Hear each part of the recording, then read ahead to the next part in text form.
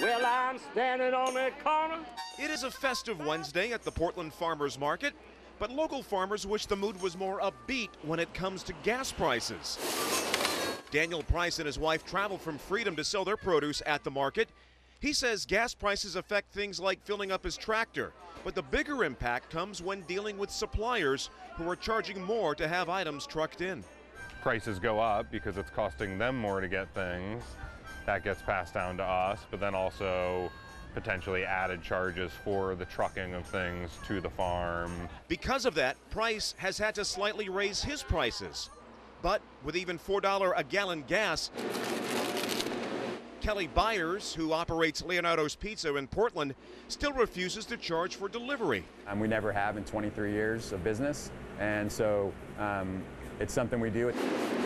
Byers says at times he does have to eat the cost of free delivery, but it's part of their reality. With the food and the gas prices bouncing around as much as they do, it is what it is, and if you want to do business, you got to make the customer happy. Portland cab drivers are spending more but cannot charge more since fares are regulated by the city. One driver says he would like to see fares go up with gas prices, but that's not a choice. You're sitting more. Yeah. You sit more instead of driving around trying to get fares. You just got to adapt. It helps.